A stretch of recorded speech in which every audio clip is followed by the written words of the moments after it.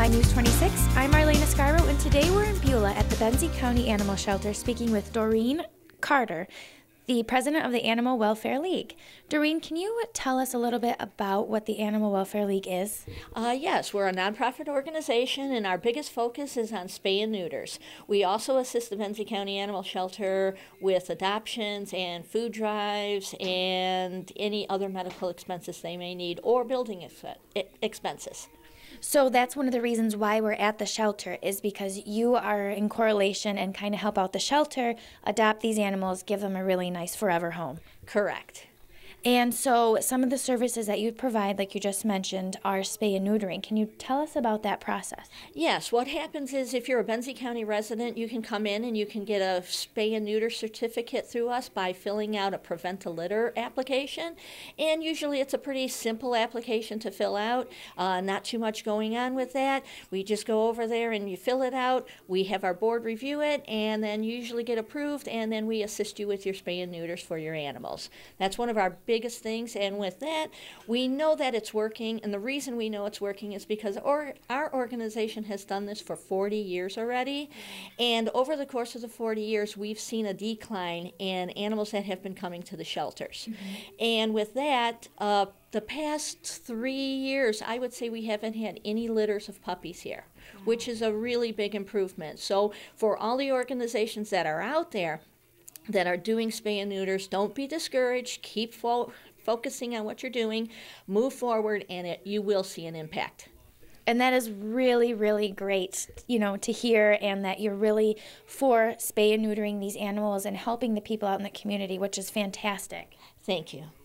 You're welcome. And so you have a food drive that kind of happens throughout the year, but it's not a food drive that you and I might think about, okay, you're just going to bring canned goods and everything, but you're looking for what specifically? We look mostly for dry food for dogs, cats. We also look for the wet foods because we do give it to them as a treat every day because they're here in the kennels, and it's their little special treat that they get to have.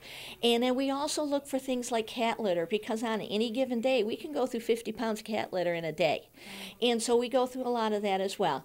When we have the spring season and we get the kittens in, then we do go through a lot more of the kitten chows. Right. But yes, they do need to eat, and we do have a very limited budget here at the county shelter. So with that limited budget, they do rely on the Animal Welfare League and the people of our community to donate food throughout the year.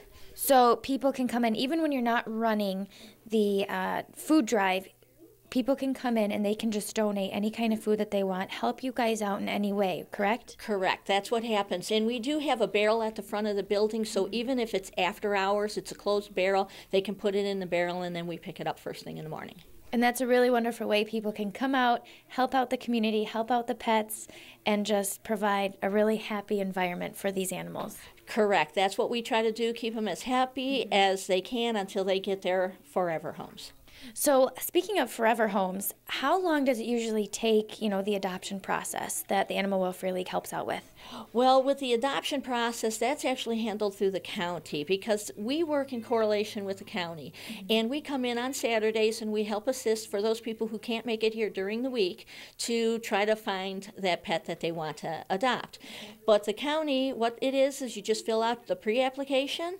If everything looks good, they might have a few questions for you, and then you can be taking your new pet home today. And that's awesome because these animals would love to go home to a really happy, wonderful, warm home with really loving fur parents, if you want to say that. Correct. Yeah.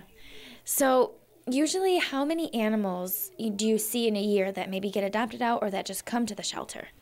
I would say that in dogs we're probably around 200 to 300, and cats just a little less than that. Wow.